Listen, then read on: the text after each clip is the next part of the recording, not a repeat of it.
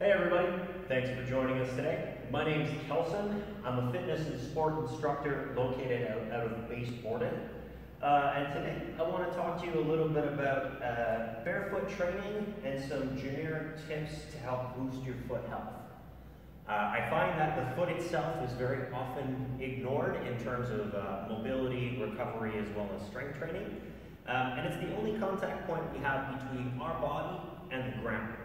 So if our foundation is weak, it makes sense that the rest of the structure could potentially have some issues if we ignore our foundation. So the focus for today's video is going to discuss what barefoot training is, what different types of modalities there are, who can benefit from doing a little bit of barefoot training, as well as, how the heck do you do it? Of course, with all of our virtual content, we have our disclaimer that we have to address. Make sure you take the time to read through that disclaimer and follow the instructions and make sure that this session is right for you.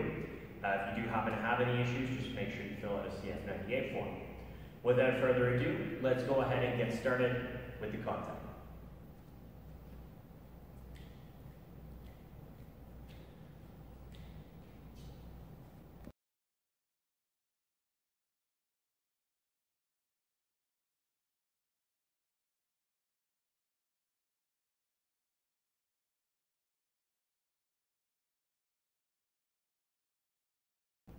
So let's start off by addressing the basics. What even is barefoot training, and how do you do it? Barefoot training itself is just simple as not having any coverings on our feet. You can get more into it as far as targeting specific muscles of the foot and ankle and lower extremities.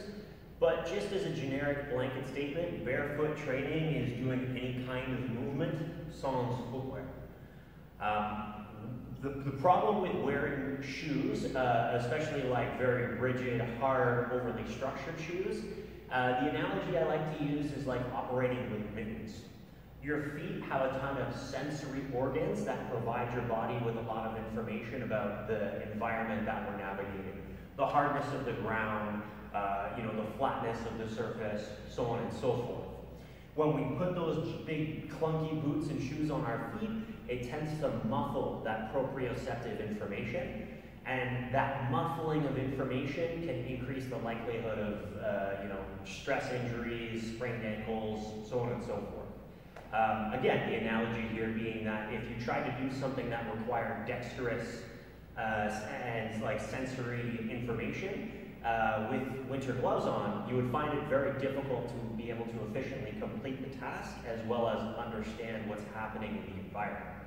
So that's the simple description of it. Like I said, there's other more specific things that you could look at, but as a nice generic statement, it's just spending time without the support of our shoes. You can take a look into your hallway right now and you'll probably see that you've got different levels of shoes. You've got your super hard boots that aren't very flexible, you can't bend them, you can't rotate the sole of the joint, the ankle's nice and stiff. Really, the boot does all the work for you as you're doing your walking or your rucking, right? Then we kind of shifted down to more of like a standard athletic training shoe.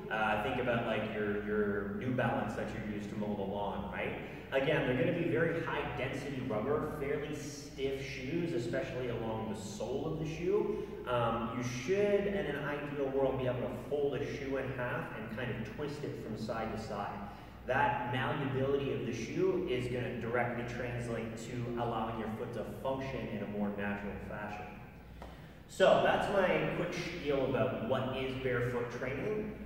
We'll get into more specific examples as the video progresses. Let's talk about who can benefit from barefoot training. Very simply, there's a wide range of people that can benefit from adding some barefoot training to their regular training routine. You have your athletes who can benefit from increased proprioception, increased strength, power, stability, coordination. All of these things are going to improve if we can improve the strength of our foundation and our ability to use our proprioceptive information effectively. Then you have the kind of middle of the road. You have people who are looking to just maintain their generic fitness. They're not training for a sport or for a particular activity. They're just going to the gym to try to maintain their general health. Then on the opposite end of the extreme, being people who are injured or recovering from surgery or injury, these are other candidates that would be great to use the barefoot training method with. Simply put, different groups will get different things out of applying barefoot training to the program, but all three of these categories can benefit from it in some way, shape, or form. So it's a long-winded way of us saying that anybody can get benefits from barefoot training if they're doing it correctly, safely, and progressing appropriately.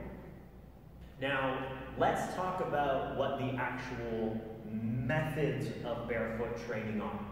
We've talked about what it is generically, who can benefit from it, but we haven't really addressed what it is. What are exercises that you can do?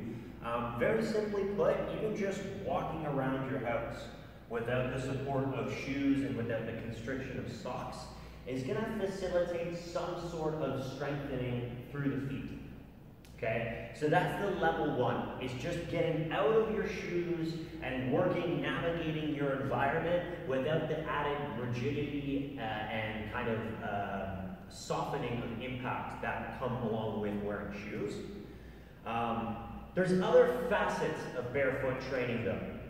You have the facet of soft tissue work and mobility.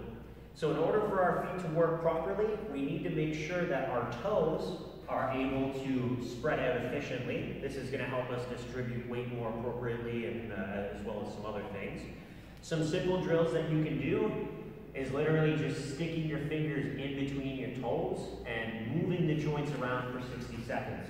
You'll notice that the spreading of the toes can be almost very aggressive, right? Think about how most shoes are designed these days. They have kind of that cone finish, and it's going to scrunch all of your toes together. So we want to try to first start by opening up the toes. You can spread it with your fingers, and you can also roll out the bottom of your feet with the ball, like so. Working for about 2 minutes each side, roughly. So that's going to help address the fundamental lack of mobility and lack of range through the tissues and the joints of our feet. From there, we can look at exercises that are designed to help strengthen the muscles and help stabilize the joints.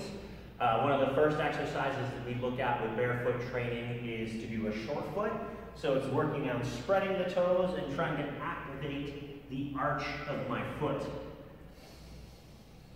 You would do a couple sets of 10-second contractions in that short foot position to help engage the intrinsic muscles of the foot and create some stability as well as some other things. Then you can look at moving up the joint more towards the ankle. We can work on doing some ball raises. Usually this works better if I have an eccentric phase. So if I can do this off a stair or a bench, where my heels can drop down and I can get a bit of a stretch through my calves.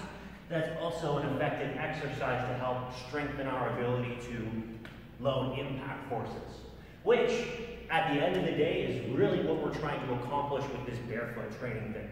We're trying to improve our proprioception, so improve our joints' understanding of where it is in space, as well as improving the strength, stability, and endurance of all the muscles that are surrounding that ankle joint, foot, as well as traveling up toward the hip and core. So those are some very simple exercises that you can sprinkle into your routine, be it warm-up, actual workout work, or potentially as part of a cool-down or recovery phase. The important thing here is to start. Keep it simple and do it as much as you can. So if we can do 4 or 5 days a week walking at least 10 minutes a day without any shoes on, you can gradually, easily progress that minute by minute to try to get more strength and more exposure in that barefoot position. So I hope this has given you an idea of some different ways you can apply barefoot training. I hope it also helps you to understand why it can be a beneficial tool to add to your training regime. So as always, guys, Kelson here saying keep training, stay safe, but most importantly, have fun.